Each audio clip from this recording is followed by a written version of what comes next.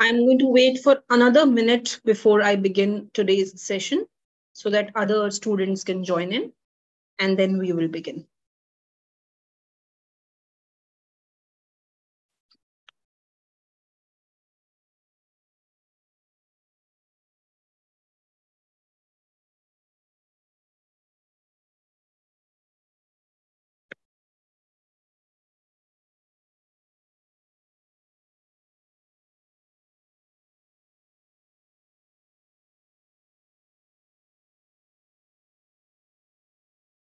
Okay, so hello, a warm welcome to all of you. Good evening to everyone. Today is the first day of your MA Economics entrance preparation. Beta, this course is going to be a very rigorous one, and this is going to be a full 1 year preparation in which we are going to go ahead and take you through 5 classes a week. Believe me, we don't stop at 5. More often it goes to 6 or 7 also once we pick up the pace. And once I am towards November, December, you will see me asking you coming all 7 days a week online and taking lectures with me. And we would be having weekly tests and a lot of assignments. You will see me giving you the first homework assignment today, right? So we will have a lot of assignments, a lot of homework, a lot of weekly tests and mock tests. So this is going to be a very, very rigorous course that I'm going to go ahead and, we are going to start. Now, the only way actually to success is if you do your homework on the day it is given to you, right? So you have to go ahead and do all the tests that are given to you on the right day, that's on the weekend. And my aim would be to cover your course by the end of December, right? Post which we will begin with the computer-based mock test series, in which you will be given I will be providing you a complete timetable. So, we will have 10 mock tests of IIT, then GATE, then other entrance exams, and so on and so forth. So it's going to be syllabus till December, followed by different mock papers. Now, I will be taking micro, macro, statistics, and econometrics with you. And Arun sir would be taking the maths part with you. Try to be as regular, as consistent. Now, I'll tell you, initially, students are super regular. But when it comes to difficult topics, the moment, I start talking about complex utility functions, I see that students just, they skip classes. The key to success is consistency. Even when topics are getting harder, you have to be consistent. You have to be there with me. That's the key to success, right? So let me start by telling you that every year I see 3 types of students in the class. The first is the students who are very, very enthusiastic in the beginning. They will ask a lot of doubts. They will be very active on the group.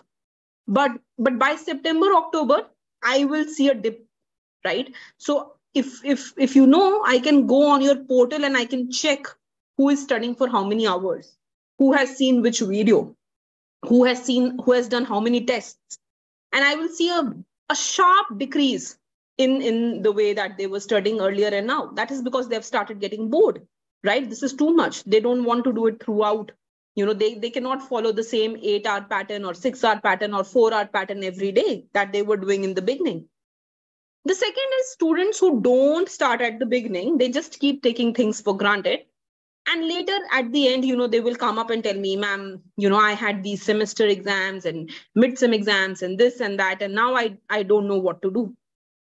The third would be the students who would dedicate 1 to 2 hours a day. They will be the one who will succeed. You don't have to do too much. You don't have to do too less. You have to do exactly the appropriate proportion. You have to go ahead and study only 1.5 hours a day. That is enough. Live lecture followed by the homework. And believe me, there is no stopping by. you will get into all the good institutes that are there for MA Economics, right? So before, I will give you a lot of gyan during these lectures, but for now, I think we are good to go, and we are going to start with today's lecture. But in this lecture, I'm going to start with the base, but you will see me today that how we will slowly take the base to a next level and how we will develop some complicated concepts within that base, right? So the topic for the day, achha, one more thing, keep a separate notebook for microeconomics. Each subject should have a separate notebook. There should be no confusion in that, so that you can just pick up that notebook at the end and you can just focus on that notebook for revision. Us time pe you don't have time to go through the lectures, so notebook should suffice. Okay, so today's topic, beta, in a separate notebook as we start should be Marshallian and Hicksian demand functions.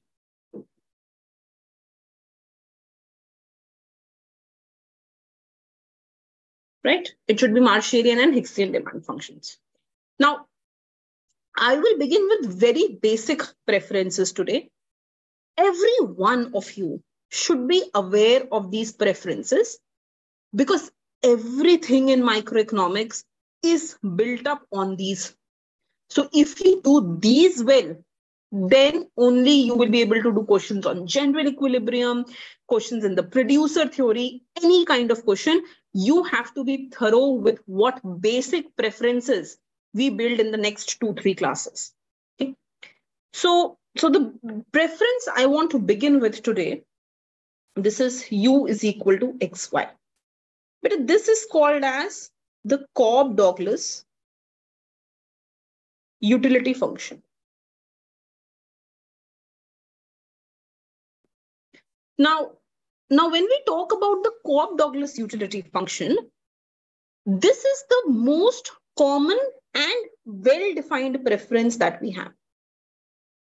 Well-defined preference. Now, what we mean by well-defined, what are the different things that we have to check? We will take that through. But before we go ahead and take those through, we must understand that whenever I write this, U is equal to XY, this utility function actually represents what we call as an indifference curve. And we know what an indifference curve is. An indifference curve, in the most simple sense, is different combinations of X and Y that give you the same level of utility. So different combinations of X and Y that give you the same level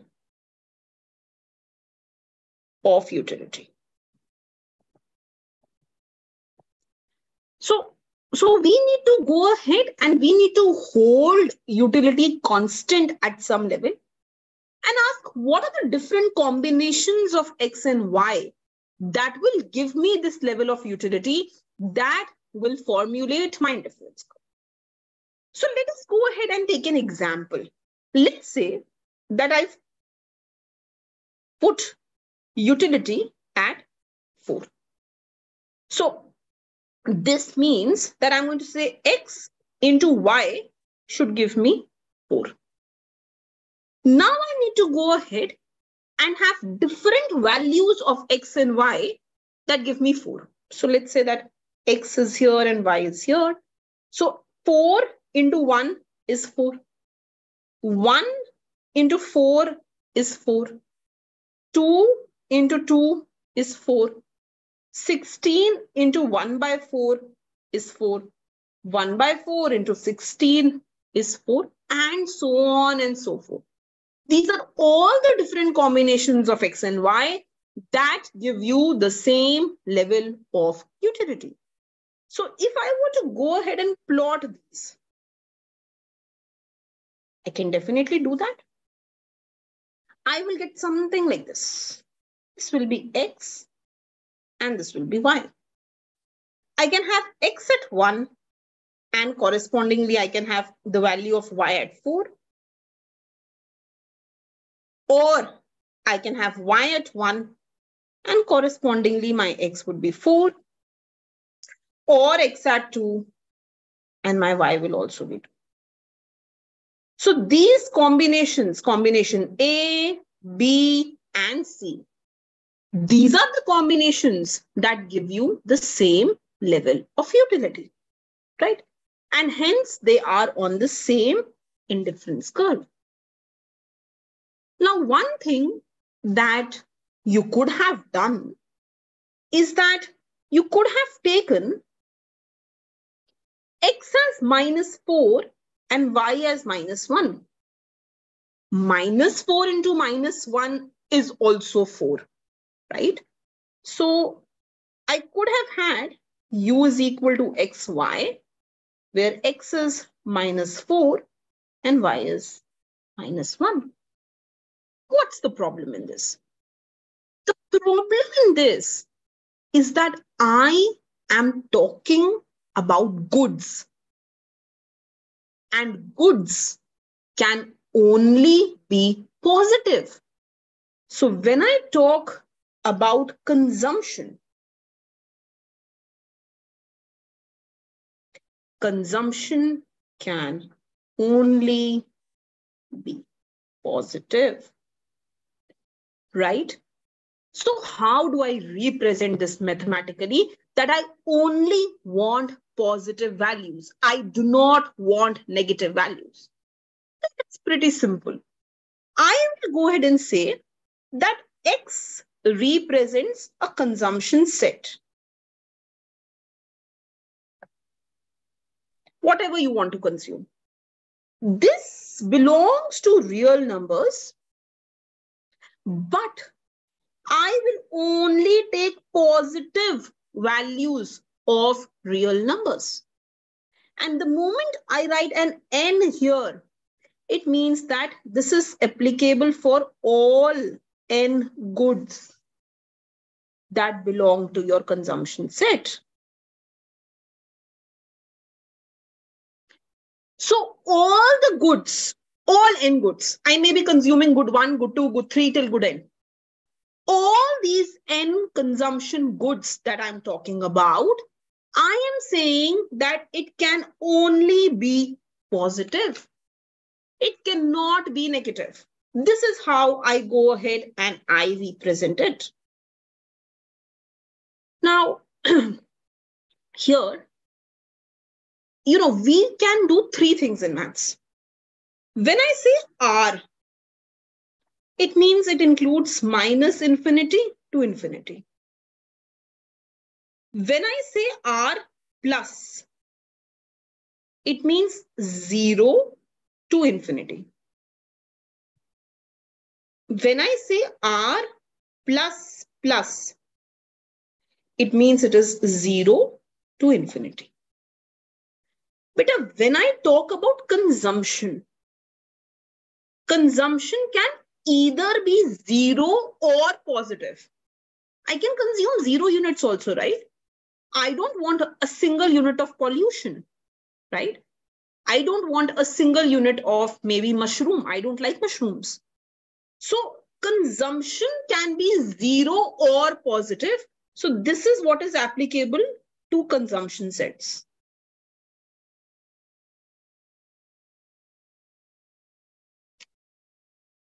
But when I talk about prices, prices are usually assumed to be only positive. We don't assume prices even to be 0. I mean, there can be free goods also. Like I can go to a Ganga Kinare and just take some water. That's free. But usually when it comes to market, prices are assumed to be strictly positive. So beta, this part is applicable to prices, which are strictly positive. So we will not include the zero component there. So I will say price belongs to Rn, or just put a plus here. That's it, right? Now, as we progress, I will go ahead and give you questions on free goods also. But free goods have their own complexities, right? If a good is free, right, and it gives you positive utility, like I love pizzas and pizza is free, then I want to consume infinite amount of that good. So how will I deal in that case is something we will take at some point of time in some question. But for now, we just want to assume that prices are strictly positive. Okay, that's the important thing that you have to understand. Now, let's move ahead and let us consider about a concept of ordinality versus cardinality.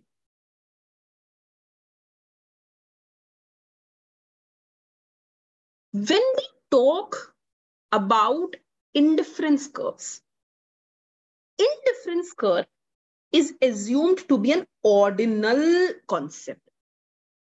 What is ordinal?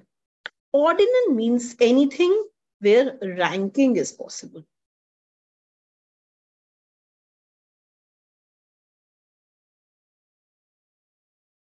Cardinality is related to numbers. Like if you go ahead and you tell me that product A gives you a utility of 5 and B gives you a utility of 4, then you have given numbers to it. That, giving numbers to it, that becomes a cardinality concept. But when we talk about this, that what? I prefer A to B, irrespective. Whether A gives you 5 and B gives you 4, or A gives you utility of 5 and B gives you 4.99999, does not matter. I go ahead and I give more ranking to A. When we talk about ranking, when that is all that matters to me, that becomes an ordinal concept.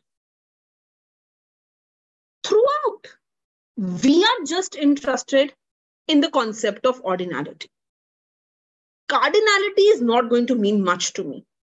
As long as you can tell me you prefer A to B, it does not matter to me whether A gives you 5 and B 4 or A gives you 5 and B 0. You have to tell me what is the ranking of the bundles, and that is enough to me, right? Now, before we further go ahead, we talk about something which is known as the axioms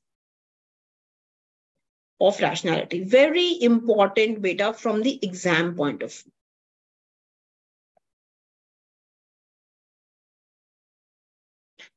And before we talk about axioms of rationality, we must ask ourselves, who is a rational consumer? So the question is, who is a rational consumer?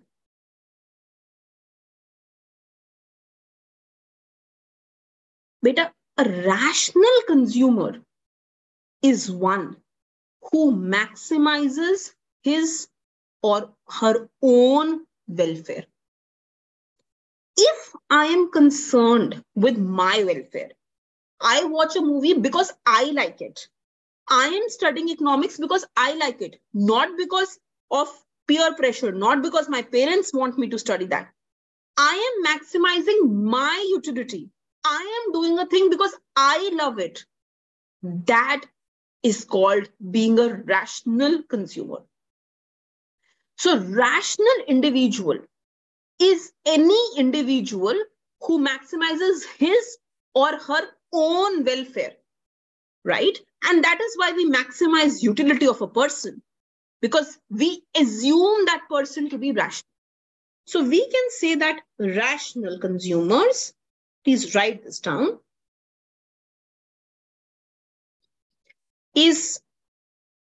are any consumer who maximize their own welfare. So if you maximize your own utility or own welfare, automatically you become rational. Now, in an assignment, as we progress, I will give you examples who are not rational consumers, who are irrational consumers. And one you will see coming in the assignment, one such example is called altruism. Altruism is when you care about the need and happiness of other people more than your own. So, if you're one such person who kind of says, I am not concerned about myself, the society should be happy, then you are not rational. You are altruistic in nature, right? So any person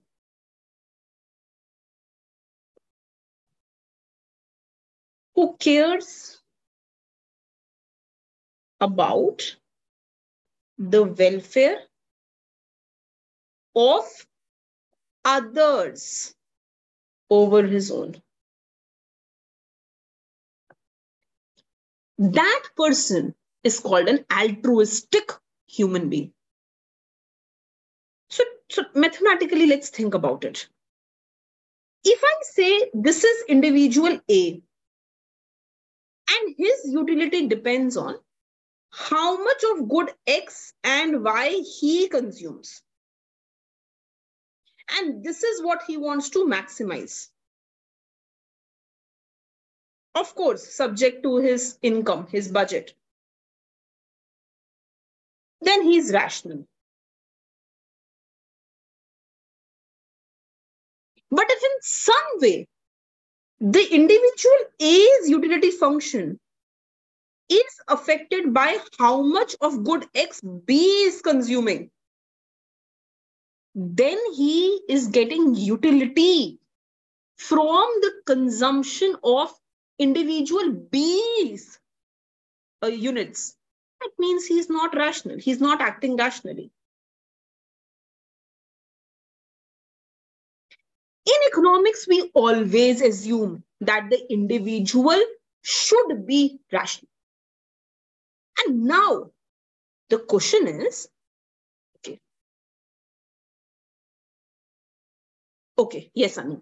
So the last line says that here individual A's utility is affected by the consumption of B's good X. How much X B consumes, because I have a B here. So individual A gets affected from consumption of individual B. That means he's not rational. He would have been rational if he only considers how much of X and Y he consumes, not the other person, right? So that is the concept of rationality. Now, the question is, yes, altruism is an example of irrationality. Ideally, because you are not maximizing with subject to your own, consumption. So you're not being rational enough. So you're being an altruistic human being. We'll do a numerical on this also. It's an important topic. Now the question is, how do I ask myself that the individual is rational? Are there any pointers that I can say, Acha, this satisfied, therefore rational? So yes, those pointers itself are called axioms of rationality. And the first pointer that we write here, this is called completeness.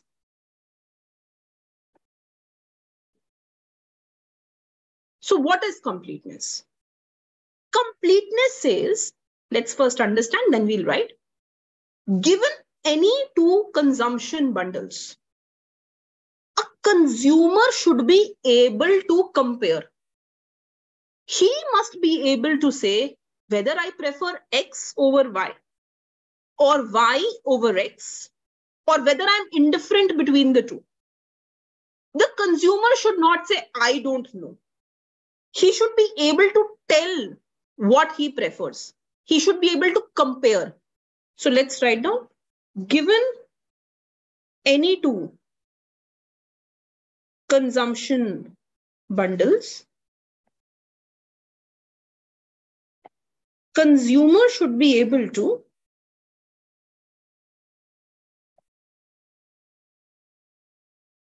compare. So he should be able to say, look, I prefer X over Y. Peter, look that this is not greater than, please. This is a little like this. This is a sign of preference. When you prefer X over Y, then the utility from X is greater than the utility from Y. This is the sign of greater. So look at the difference. This is preference. This is greater than, right? So consumer should be able to compare. He should be able to tell whether he prefers X over Y or Y over X, or he is indifferent between X and Y. But indifference means utility from X equal to utility from Y. But this is the sign of indifference. So he should be able to compare, right? Now, since I'm talking about these signs, I would like to also highlight that this means strict preference.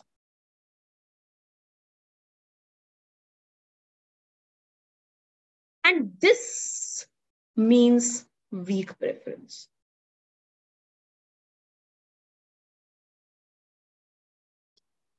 Weak preference has two parts to it. Either this or this. Let me give you an example. When I say utility of X is strictly more than utility of Y, that means X is strictly preferred over Y.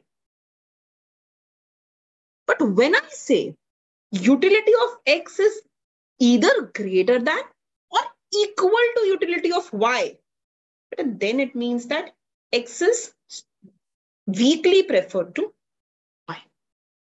So you have to understand strict and weak preference with respect to converting it back into the form of utility. If my utility is strictly more than the other consumption bundle, then I use a strict preference or I use a weak preference. In economics, in many MCQs, in many questions, you will see that this is represented by P. This is represented by R. And this is represented by I. So when you write X, I, Y, I am indifferent between X and Y. So I'm writing X, I, Y, indifferent between X and Y. When I say X, P, Y, I prefer X strictly over Y. Otherwise, weak preference will be X, R, Y. So these three things are also used in economics. Weak preference by R, strict preference by P, indifference by I. Right? So coming back, what were we saying? We were saying what is completeness. And completeness is when you tell one of this. You should not say, I don't know. I give you a moment. All of you in the chat window will write and tell me when, give me any example, is completeness violated? When can we say that completeness is violated? Let's think about it. Take a moment.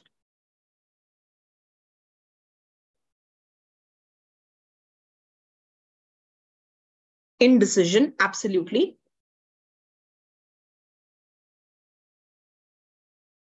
But when will I be able to not decide? When is that indecision? Can you give me an example? When we are not able to differentiate between good, different bundles of good. Take an example. Let's say nota in voting, very good, very, unique thought, good. When there are no goods available, okay, lack of information, okay, that can also be a thing. Both are same goods. We'll talk about that point a little while. What happens when both are same goods? Take an example. Let's say you are in a boat, right? And okay, someone said choose substitutes. Okay, yes, Royden. When a bundle consists of different goods, when bundle consists of different goods, between two bundles, I can still tell, na? So if, for example, if you give me mushroom and maybe pollution, and if you give me pizza and pasta, I will choose the one with pizza pasta. So even if it consists of different goods, I might be able to do that. Yes, this is important. Child selecting toy. Yes. Children are usually indecisive in nature. They say, I don't know. So it makes sense in that case. Yes. So usually, whenever it comes to human and relationships, this is the example I was choosing, looking for. Absolutely. So Rachit has excellently pointed it out, and this is what I was looking for. Human relations are usually the one that violate completeness. So for example, if you are in a boat maybe, and you're asked to choose that you can only save either your mother or father, you will be indecisive, right? So human relations are where mostly you will come up, and same goes for children. That was also a very good example. Children are also indecisive. Human relations are indecisive. So when asked to choose between humans, I will not be able to choose, and that would be a violation of completeness.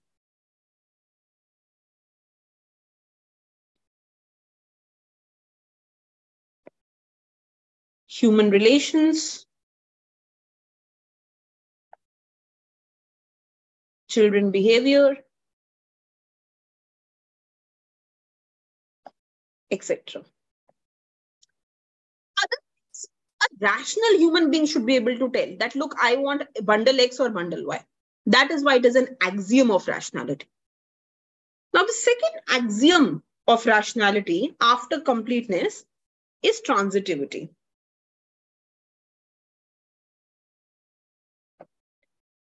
And I'm going to write this transitivity as much as possible in the points of, in the version of this that I've mentioned above.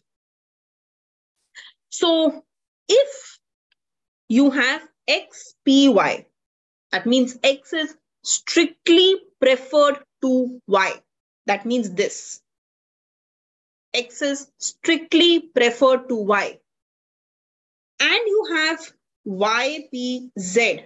Y is strictly preferred to Z. then you will have X strictly preferred to Z. You can just decode this beta. X is strictly preferred to Y, Y is strictly preferred to Z, then X is strictly preferred to Z. I can decode this further. Utility from X is strictly more than utility from Y. Utility of Y is strictly more than utility from Z. Then utility from X is strictly more than utility from Z. This is just this thing written in multiple ways. This is called transitivity. Similarly, if I have X R Y and Y R Z, then I will have X R Z. If I have X I Y and Y I Z, then I will have X I Z. If I'm indifferent between X and Y, indifferent between Y and Z, then I should be indifferent between X and Z. Again, we ask the same question. What is violation of transitivity or exception to transitivity? Think of some examples, if you can, from your previous studies, and tell me when exactly would you see transitivity not being followed. Take a moment.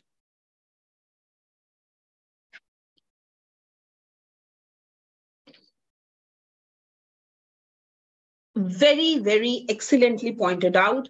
Voting mechanism, which we will study in some while. So yes, that's the first example. Voting mechanism. Don't worry if you've never heard of this before. It comes way, way, way later in microeconomics that I will be talking about. But this is a violation of your transitive. Again, as you rightly pointed out, kids, right? Human behavior. Kid may prefer toy A to B, B to C, but C to A, right?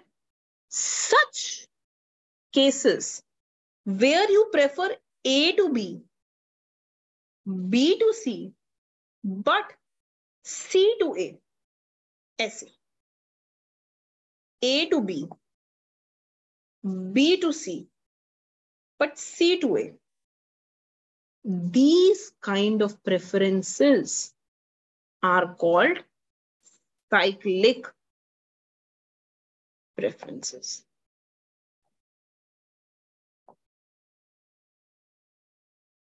And this is a violation to transitivity.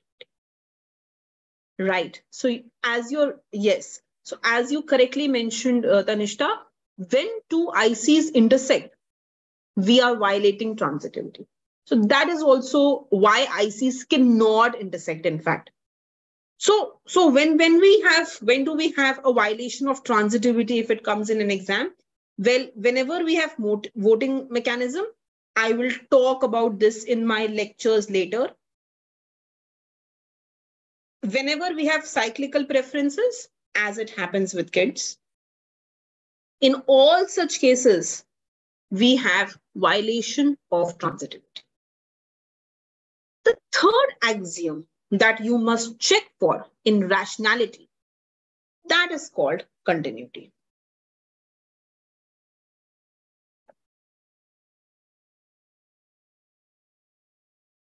Continuity just says that we must have an IC which is smooth, which is continuous. There should be no discontinuity in my indifference curve. Let me take an example mathematically. So let's say that this is my indifference curve.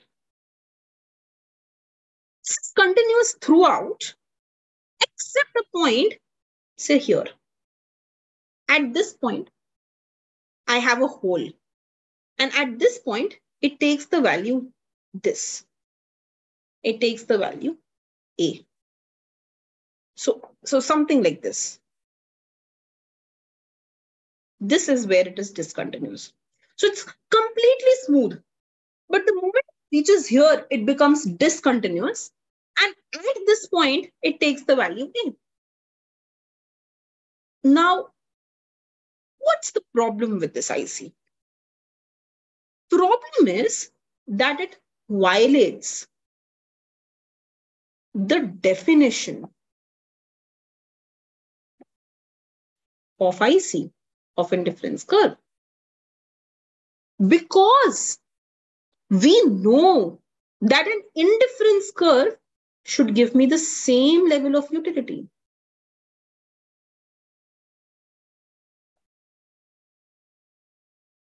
Now, if that happens, then it means that point B, A, and C, they should give you the same utility.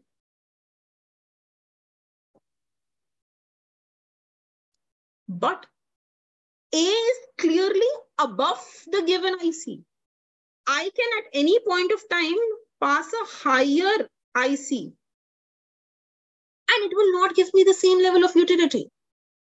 So when I make my indifference curve discontinuous, we are speaking very broadly, it will not be able to represent a rational human being. Now, this concept of discontinuity and continuity, again, maybe by next week, we will dedicate a lecture on this, because this has a special preference associated with it, and that is called lexicographic preferences.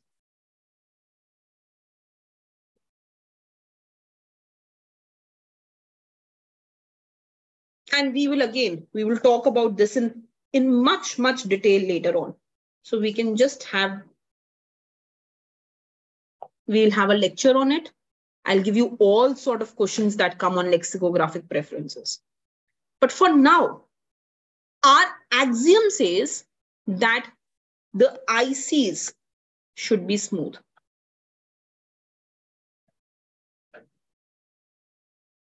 That we should have no discontinuity. Right? The next axiom that I want to talk about is called reflexiveness.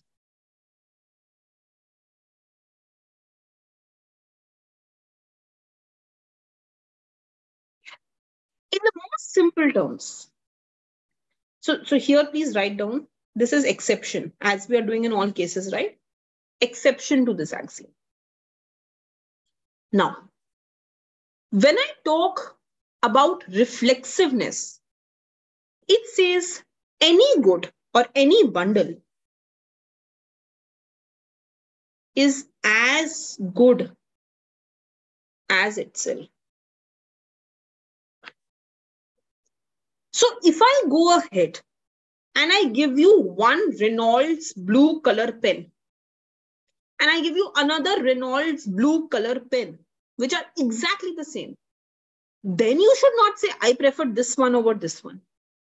So if the product are exactly the same, if the bundle is exactly the same, if my first bundle is 4 apples and 2 oranges, and second is also 4 apples and 2 oranges, you cannot say I prefer first over the other. That will be wrong. So reflexiveness says any bundle is as good as itself. And we can go ahead and write this like this.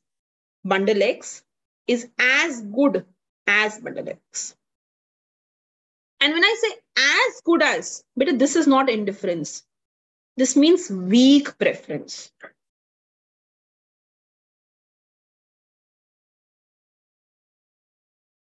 And this is how it is represented.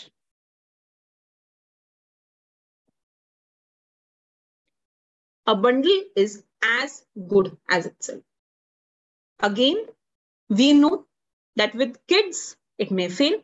I may show it exactly the same pencil. And then also the kid may prefer one over the other. Okay, why not I? This is an important question. I am always having, so in economics, whenever we talk about indifference curves, we don't talk about I. We always talk about R. And R, the weak preference, just says that, I am not saying that I will be completely indifferent between the two. I am saying that I will, if I have to prefer, just weakly prefer one over the other. So let me give you an example to this. Like, for example, when, I go to a shop and you show me exactly the same pen 2 times. Usually my habit is that I will take that pen and I will just, write something with it on the paper that the shopkeeper provides me. And then I will just do it with another pen and another pen. And whichever, I see is smooth, I will just pick up that pen. Even if it is the same brand pen and everything is the same. So I cannot 100% be indifferent between the two things. But for rationality to hold true, I will just say that the weak preference holds true. It should not be strict preference. I should not be strictly preferring one thing over the other if they are the same. I should have that weak preference. That is fine.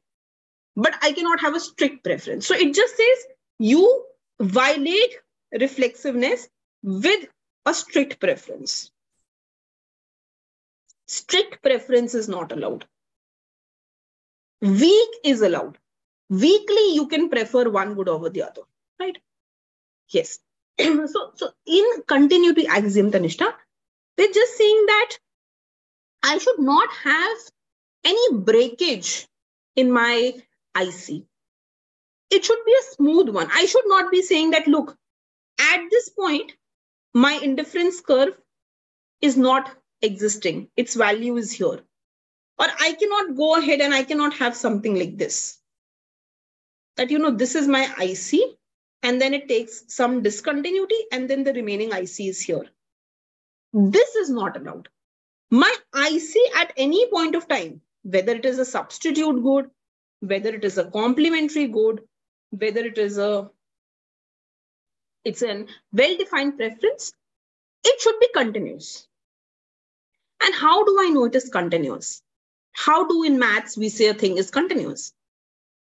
In maths, one of the most simple things that we do for continuity is if I pick up a pen and I start drawing, I should not be picking my pen up. If I have to pick my pen up and draw again, it becomes discontinuous, like is the case here. I started drawing. I had to stop somewhere, pick up my pen and draw again. That is not being smooth. That's being a discontinuous relationship, and this is not allowed. Yes, we can still draw ICs of discrete good, but it will be discontinuous, of course, because they will just be points, right? So these will be discontinuous points. Yeah, so when you take your maths advanced class, you will be talking in detail about limits, left-hand limit equal to right-hand limit, equal to value of the function, of course, makes sense. But from the point of view of microeconomics, I just want discontinuity would simply mean smoothness, no breakage of the IC curve. That's all that we would require, right? Okay. So now I need to go ahead and give you some more pointers. Let's write those down also.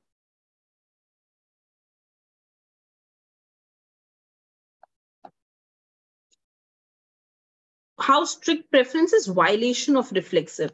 So it is because of the definition of reflexiveness. Reflexiveness says as good as. So the moment you strictly prefer something, one thing will not be as good as the other. It will be preferred over the other. So by the very definition of reflexiveness, strict preference would be a violation of this axiom, right? Because the definition states so. The definition says as. Okay. So let's begin with some of the pointers. The first important pointer that we have is that utility cannot be compared between people, but only between goods. What does this mean? It means that, suppose you and me, we take a car for drive. And I say, I am getting a utility of 1400 from this car. And you are getting a utility of 1800 from this car. This is A and this is B. But it does not mean that you prefer the car more. Does not mean. Why? Because we are different individuals. Our scale of preference may be very, very different, right?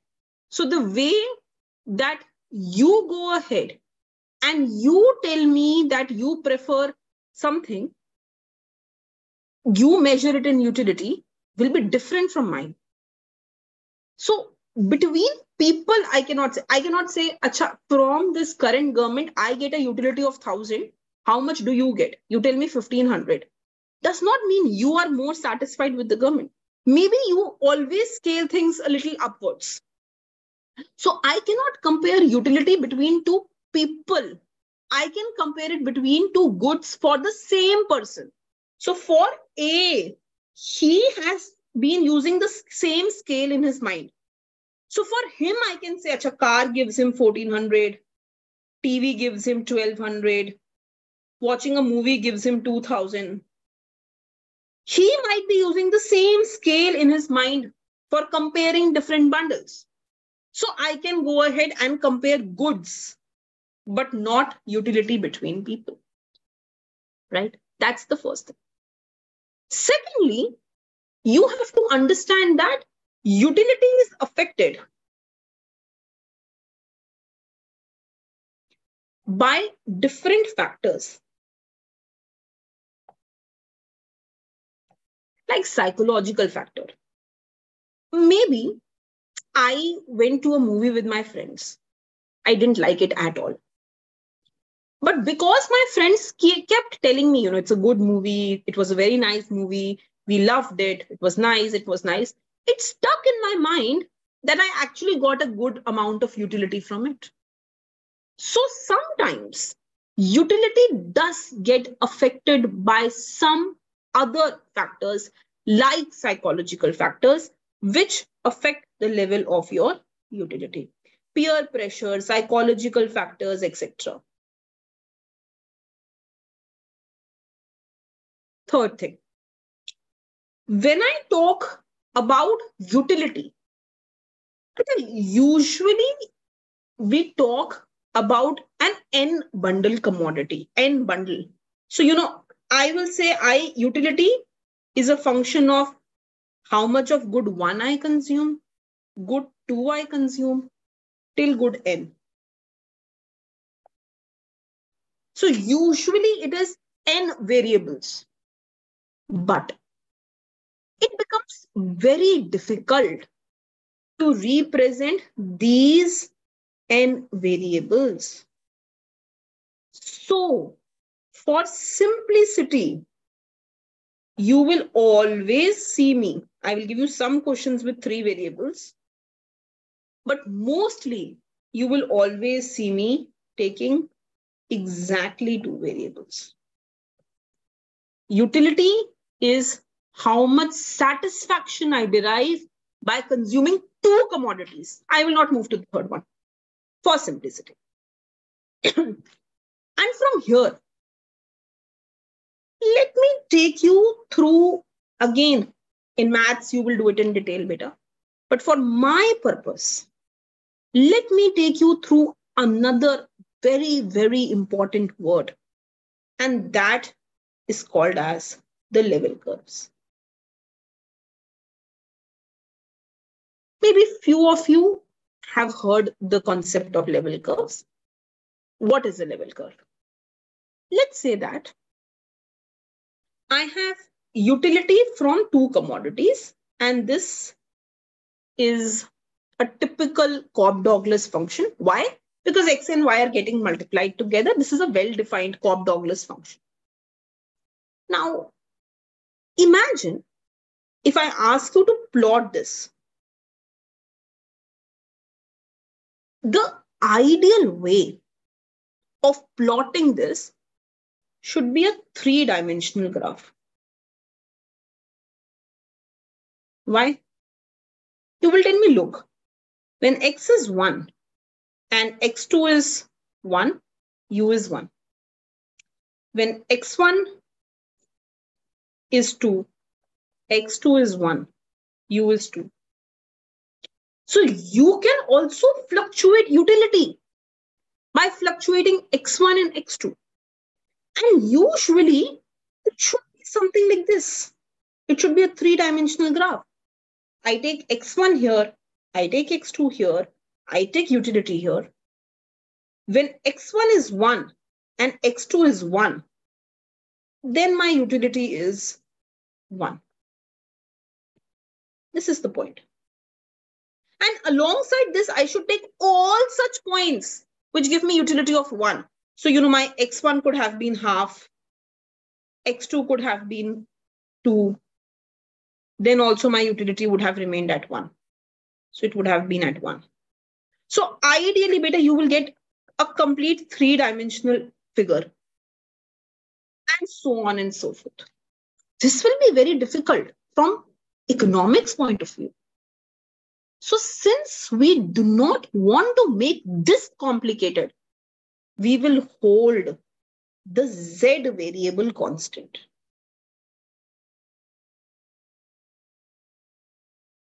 What is the Z variable? This. This is what we do in ICs. We hold utility constant. That is what I began my lecture with, holding utility at 4. So we hold utility constant. And then we ask, what are the different combinations of good 1 and good 2 that give me the same value of Z? Such cases, when you hold this Z variable constant, this is called a level curve. So now I will not fluctuate this. I will hold this constant. So I will say, okay, utility is 4. Now you give me different combinations of good 1 and 2 that fetch me the same level of utility. So ideally speaking, and we must write this down, that indifference curves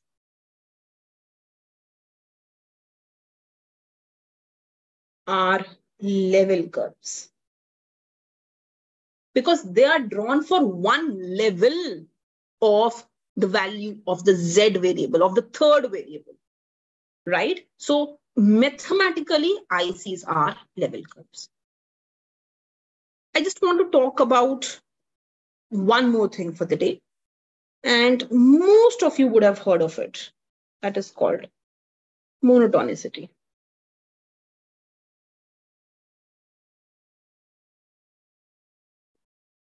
And I want to link this today to something, compare it with and link it to something which is called, this is what will come in exam, monotonic transformation.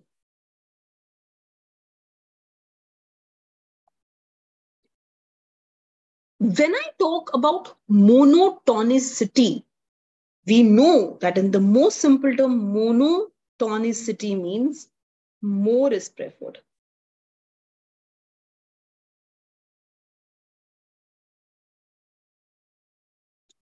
So if I take two bundles, A and B,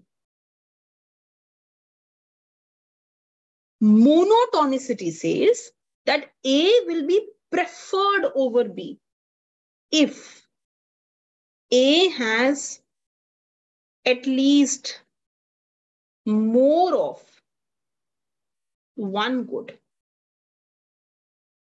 and same amount of the other good.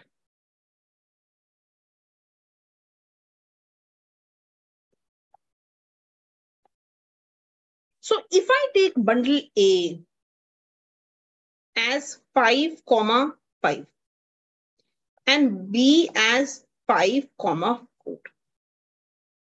A has at least more of one good, which is good 2, and same amount of the other good, which is good 1. Then I will prefer A over B. I can take another example. A has more of both the goods. Then also I will clearly prefer A over B. But if it is something like this,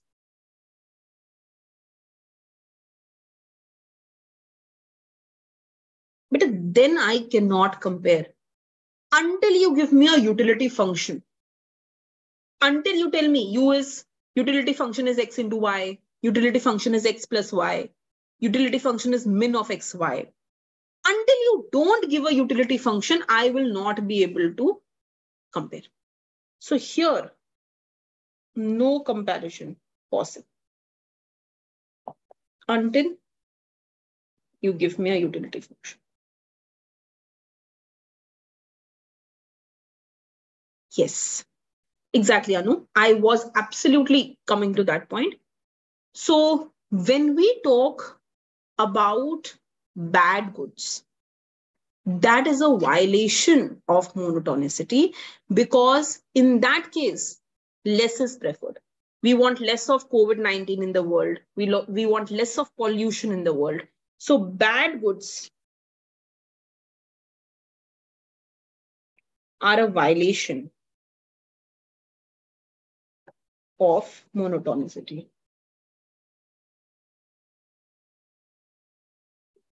Now, beta, many students confuse monotonicity with monotonic transformation. That is different. Monotonic transformation means positive transformation. It means I want to go ahead and transform my utility function in a way such that the slope of IC, which is nothing but it's called MRS, it remains unchanged.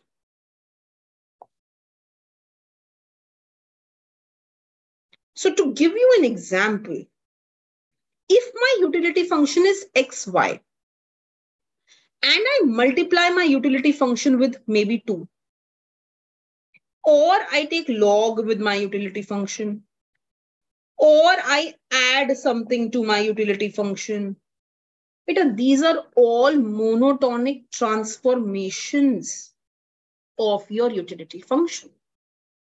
It means that when you will find the slope of this, it will come to be the same. Let us take this example. So utility function is xy.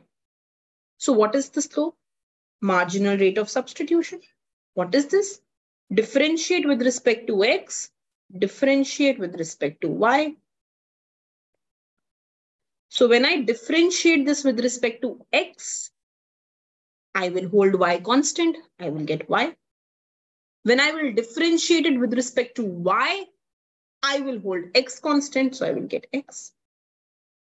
When I have my utility function as 2xy beta, then my MRS will be again differentiate with respect to x, differentiate with respect to y. So when you will differentiate it with respect to x, you will get 2y. When you will differentiate with respect to y, you will get 2x. So you will get the same y by x.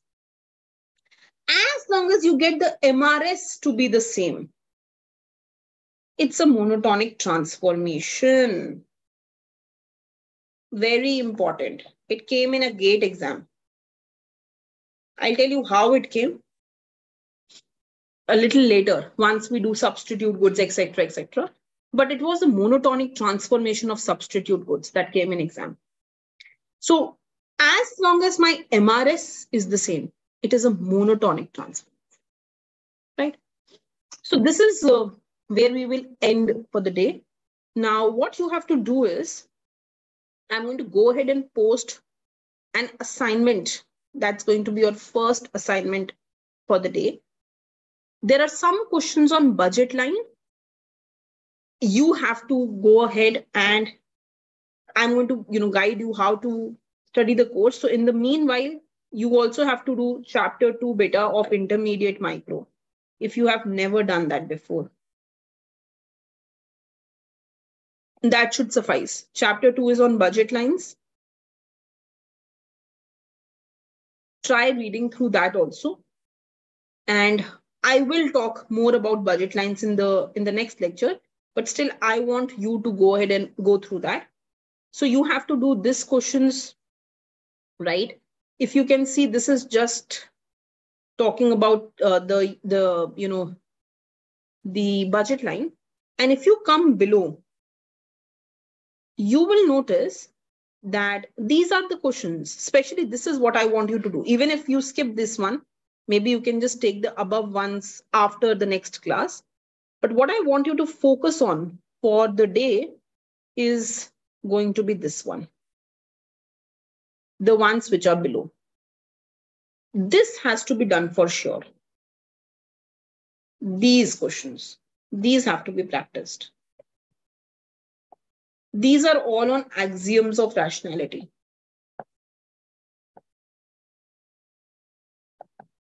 So you see, this says, are the preferences transitive? Is it complete? Can you represent it with a preference or not? So these are the questions which you must practice and come before your next class.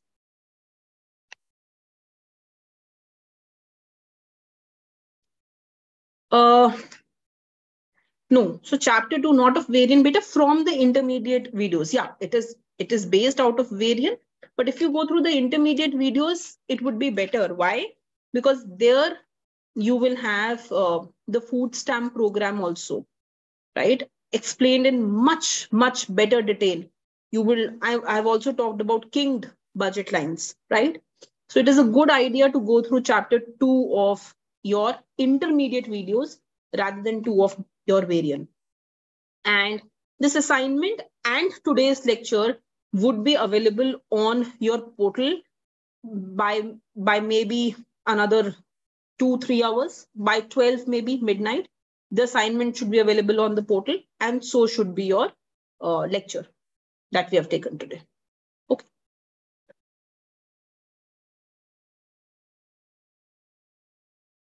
Okay, so before the next class, which is day after tomorrow, I suggest that you at least do chapter 2 and 3 if possible and come. It's not necessary to complete chapter 2 before the next class. It's suggested. In case you think you have your semester exam still going on, or you think that you have other exams going on, in that case, it's okay. You can go ahead and complete those over the weekends.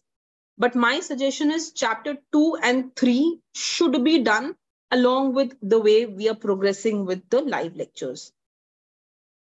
Okay, so assignments would be posted just below the lectures that we take.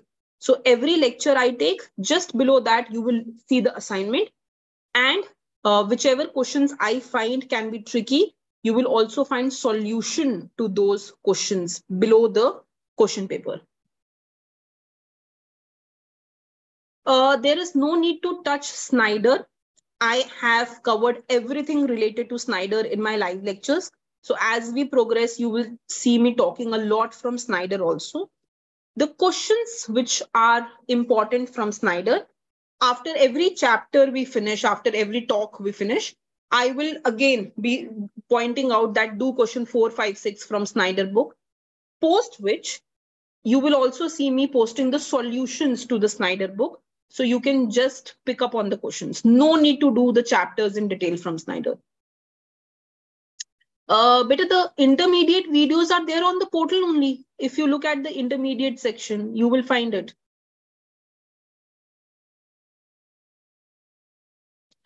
Lectures are more than sufficient if you do the questions that I give you along with it.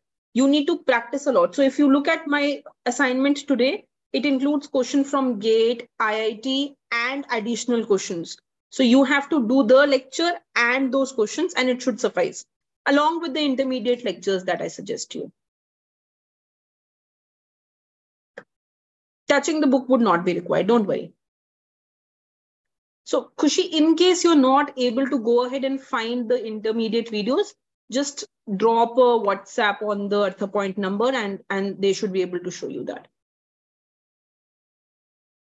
Yes, 2 and 3 from intermediate should be done. It would be a good practice on the budget lines and utilities.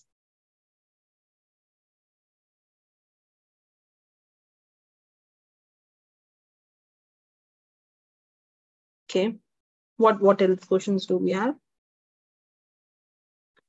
Okay, so till when can we expect the syllabus to be completed? Beta, micro is usually the biggest chunk for any entrance exam. Because we have started now, June, July, and August also, you will see me only talking micro. Then we pick up on macro and stats. And during December, we pick up on econometrics and some parts of Indian eco. December, it would be finished. Jan say you will have a full-fledged timetable. Week mein 2 to 3 mock tests you will be giving. You will be doing some marathons. Jan onwards will only be tests. Doubts can be cleared simultaneously. Whatever doubt you have, just post it on Telegram and get that cleared. I was very, very busy with our CUET last batch. Their exam is tomorrow. So most probably with that, we have 1 or 2 more exams left with them. I still have to prepare them for IIT Kanpur written test. But then, we wrap up that batch completely.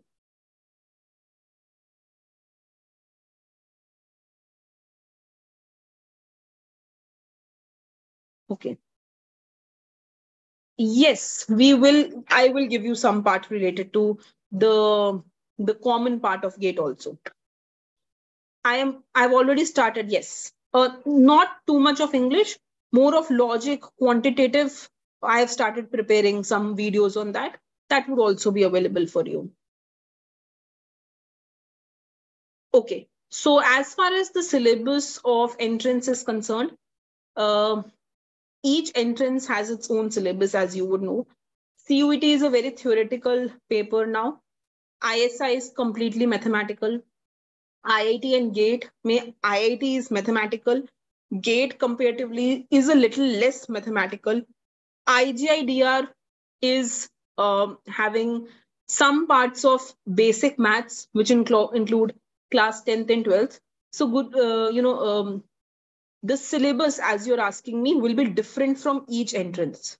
So what I will do is, when we cover these classes, I will go ahead and take every syllabus into account and then do the advanced lecture. But still, when we sit for a particular entrance exam, just currently with my past batch, we are only focusing on theory because they have CUET. We are doing the name of economists, we are doing, different international economic theories, etc., because CUET mein wahi aata hai. But once that is done, as I told you, their next exam is IIT Kanpur written exam. I will change the approach with them. Then I will just be doing mathematical part with them. When they're sitting for IGIDR, I will only give them questions on trigonometry, basic maths, right? So beta, syllabus for each entrance will be different. For now, we will go ahead and we will do a universal course, December tak. The aim is to do universal course. And then we will go ahead and we will pick topic by topic based on kaun sa exam kab aa raha hai. Uske basis pe we will do it further. No, beta. So you need to do this assignment by day after tomorrow, by Wednesday. Tomorrow you will have your regular maths class. For this assignment, all the solutions will be available on your portal, some in recorded format, some in my written format, and I will give you all the solutions. Still, if you have a doubt, after I post the solution, then after the next class, the Wednesday class, at the end of the class, related to this assignment, if you have any doubt, we will clear that. No. So we will go alternatively, Sneha, micro math, and micro. That is how we will go.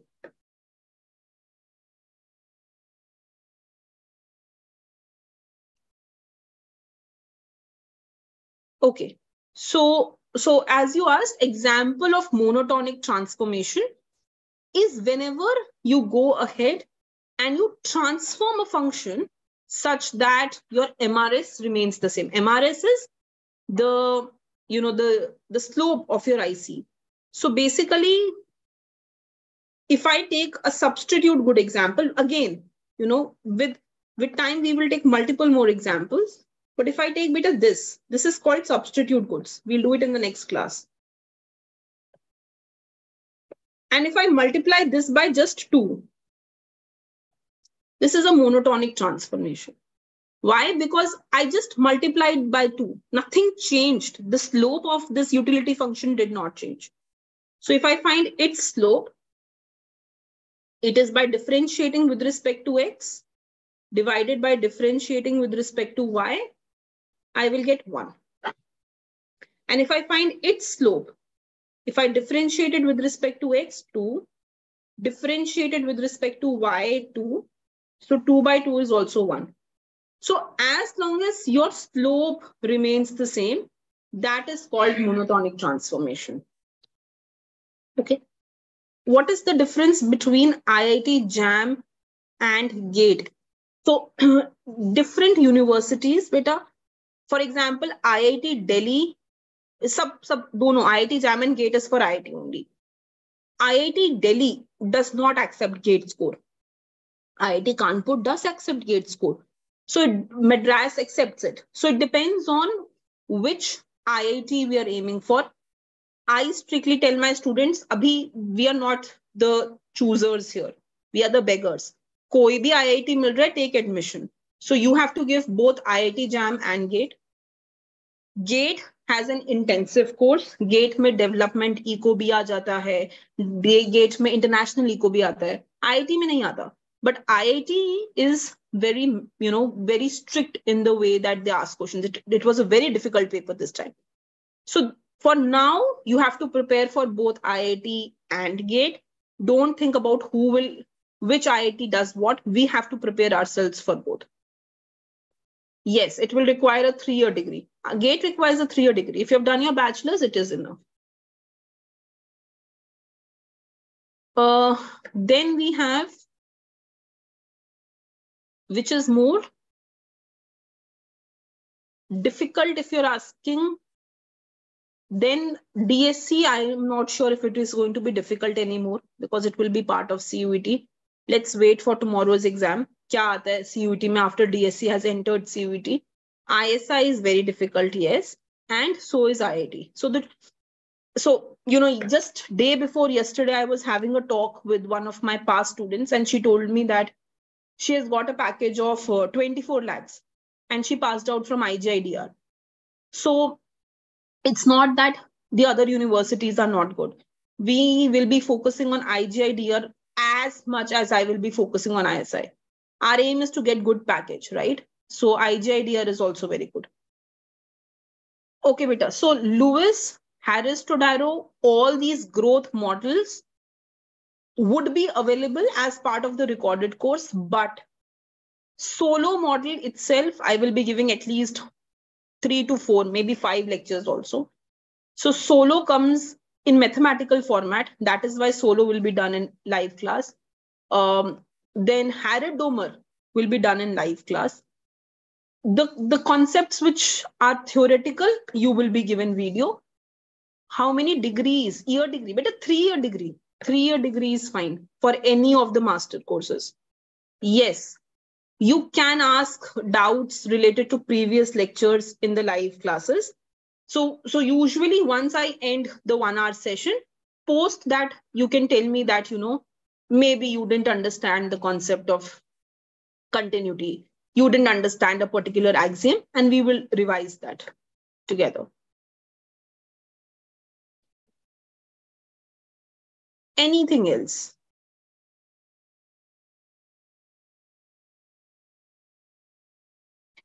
But I will cover all the concepts which are common, and common means common across different exams, and most often asked in the live classes. You will see me covering almost everything of microeconomics in live class. Recordings are usually given for topics like Indian eco, agricultural sector, railways. In pay, there is no discussion to be done. So those things are covered in the recordings. Still, for Indian eco, whenever there is an exam, let's say it is asked in IIT, we will do a marathon. I will give you important questions of Indian eco. We'll take the discussion through those important questions.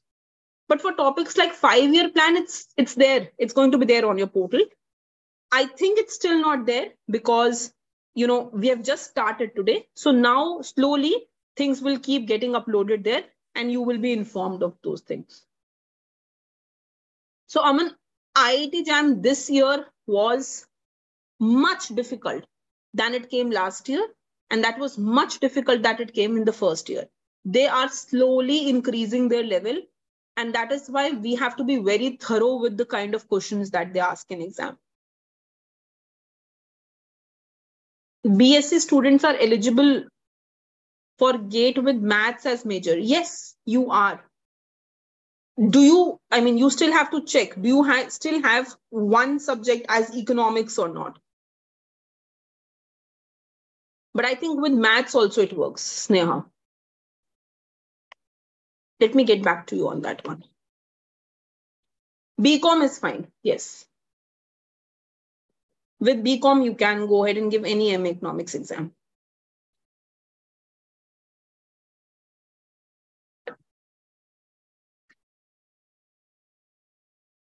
Yes, yes. That is fine. Okay.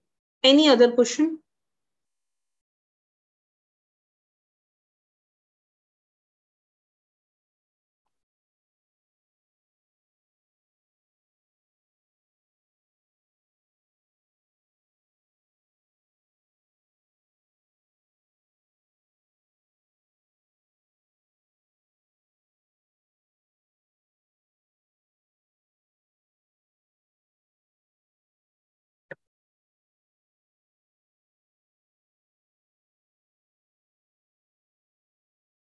Okay, so let me still check. I think there should not be an issue if you have maths as major.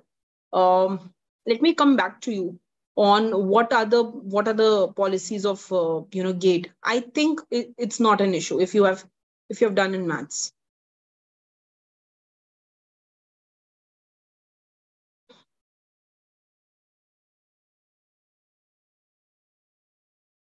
So you cannot go ahead and it will be very impossible to cover all intermediate lectures before attending these lectures.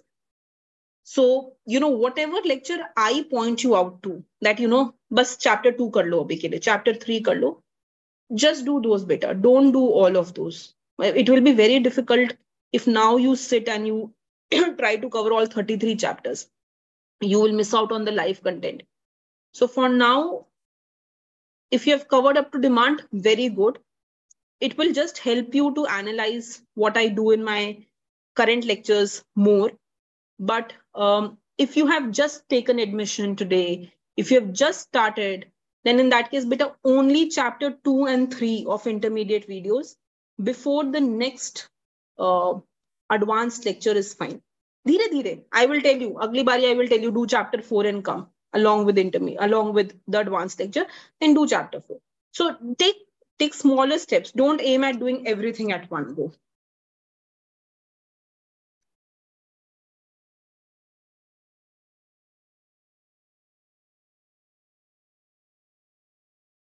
How should we strategize our preparation? Okay, so for now, Khushi, you have to go ahead and just do this intermediate lecture and the assignment. On Saturday or Sunday, you will have a test. Do that test. That test will include questions related to chapter 2, 3, and 4 of your intermediate videos. and it will include whatever I have done in advance. It will all be in form of MCQs. Do those tests. That should be enough for you to prepare for any entrance exam. Maybe by next week on the portal, you will see all questions of IIT 2021 in recorded format, IIT 2022 in recorded format. You don't have to do all of those for now. That's why I don't post all my material together. Otherwise, students just pick up haphazardly any topic. Only those questions of IIT which you see in your assignment. Like for example, here when I go ahead and I show you your assignment, assignment 1 talks about a particular question of IIT. It says you need to do question 2-4 from 2021. बस यही करना है. इसी अगर ये नहीं आ पा रहा समझ में, you can look at the recording, you can understand, you know, what went wrong, and you can just do that. No need to do anything over and above what I am suggesting. This should be very much enough. Slowly you will see, I will give you so many questions that you will find these itself to be a lot. Abhi to I will slowly start adding now that from Snyder chapter to do this, then do these additional questions. Then you will think this itself is a lot, right? So this should be enough, what I'm giving you. Yes, you're eligible. If you're a BMS graduate, you're eligible. No weightage given to CGPA, Arshi, but you should have a minimum of 50% in your graduation for many entrance exams. But everyone is typing, maybe that's why. Nobody is saying something. So that is why you're not able to hear the questions. Only Delhi University will take admission on merit basis if you are from Delhi University. Otherwise, there is no merit concept. Everything has to be on the basis of entrance exam. You have to give the exam.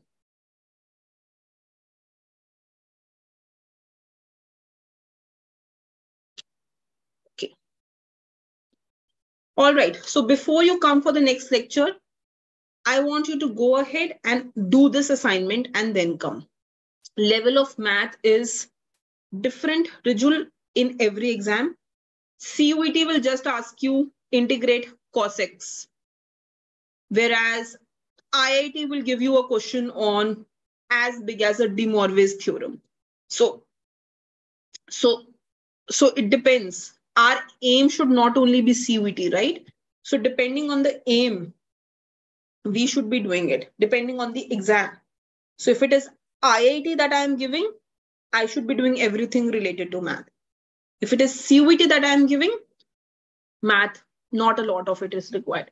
Basic integration, basic set theory, what is a power set, what is a subset, should be sufficing.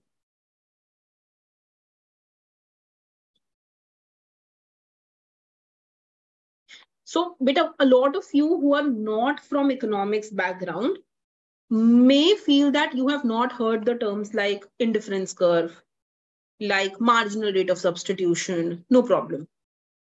That's why I suggest you to, you don't have to worry about it. The only way to resolve this is to go ahead and sit with the intermediate videos. Once, I can guarantee you, once you do chapter 2 and 3 of my intermediate videos and you come the next time, you would know what an indifference curve is. You would know what marginal rate of substitution is. You would know multiple more things, right? What is utility, right? So it is okay. Now is the time to pick up the pace, right? And for many of you, especially in Delhi University, the exams just ended on 31st, right? So June is the month which is to be used to pick up on the concepts that you have never ever heard if you're not from an economics background. So nothing to worry for now. Still, don't skip the advanced classes. Nahi kuch bhi aa raha, just keep writing what I'm writing. Don't skip on that 1 hour and simultaneously try to go through those intermediate videos. You will get through those words.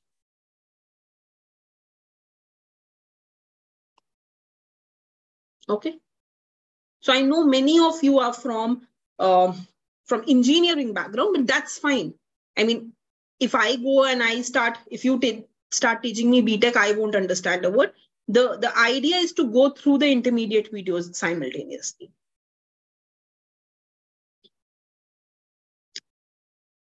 Okay. So I think then we should then be meeting day after tomorrow. And I hope that you do these videos that I'm suggesting you. Reading book, Raj, is not required alongside the lectures, but doing the assignments is required. Okay, thank you.